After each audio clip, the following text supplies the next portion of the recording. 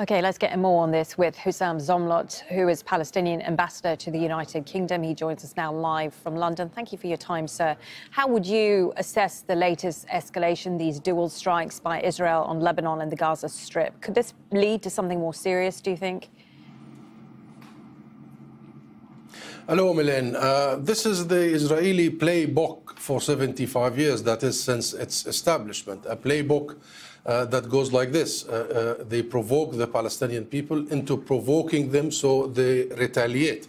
Israel has been provoking and provoking over the months, the weeks, the days in Jenin, in Nablus, in Hebron, in Gaza, the blockaded Gaza. And then, of course, the peak of that provocation, as Israel knows very well, is Al-Aqsa al-Sharif, Al-Haram al-Sharif, as happened the last few nights during the holy month of Ramadan. And this playbook goes like this because Israel lives on violence. It lives on the oppression and subjugation of an entire nation. And the only resort they have to continue controlling such a nation that does not accept the Israeli control and hegemony and colonization, occupation, apartheid, and blockade, the only resort is violence. And there is another playbook here, Milen, if I may add, that of the Western governments. The playbook goes like this again for 75 years, which is wait for Palestinian reaction and then focus on the Palestinian reaction as the entry point, and so goes the international media. Let me ask you more about that, because we do often hear from Palestinians on the ground that they feel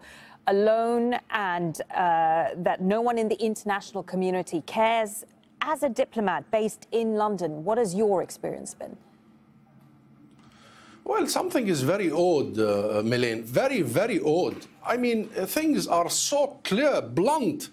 Israel is in violation of every single provision of international law. Israel is in violation of the very basic principles of humanity, the universal values.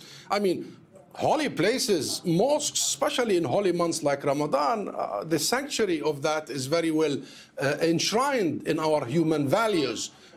Can you imagine if armed soldiers storms a synagogue or a church, for that matter, the international reaction, what it would be? So your question is the right question. What is happening? What is happening here? Why Israel has been put above the law? Why the Israeli exceptionalism for all these years and decades?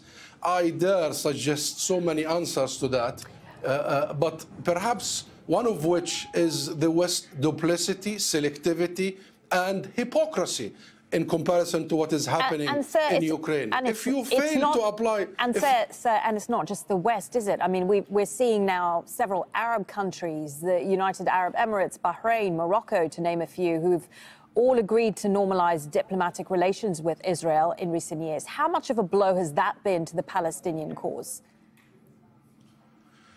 Well, perhaps it was a serious blow and a gift to Netanyahu. And look what he has done since the signing of these so-called normalization agreements, the Abraham Accords. The level of colonization of the occupied territories has multiplied. The aggression on us everywhere has increased. The provocations in Jerusalem and Al-Aqsa and all that you follow has increased.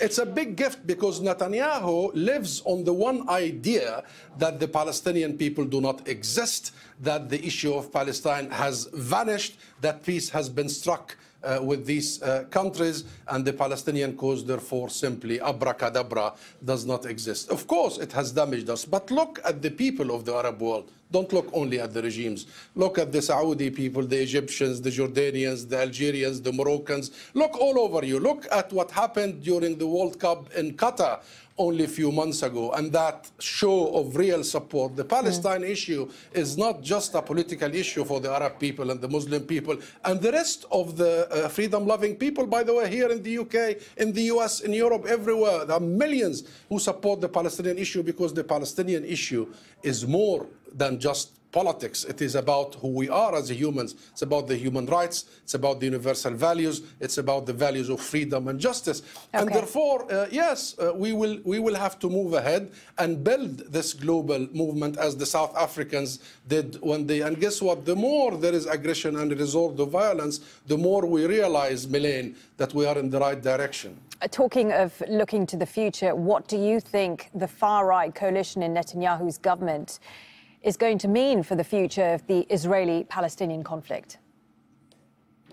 Madness, absolute madness. I mean, now they turned against their own people, and it's very unfortunate that the Israelis who demonstrate by the hundreds of the thousands in Israel itself does not make any link with the occupied territories, the oppression of their own government and army against an entire nation that has lasted for 75 years. There is no link, but in fact the link is all over. In fact, the occupation is the source of what is happening in Israel right now. Simply, they have turned against their own people.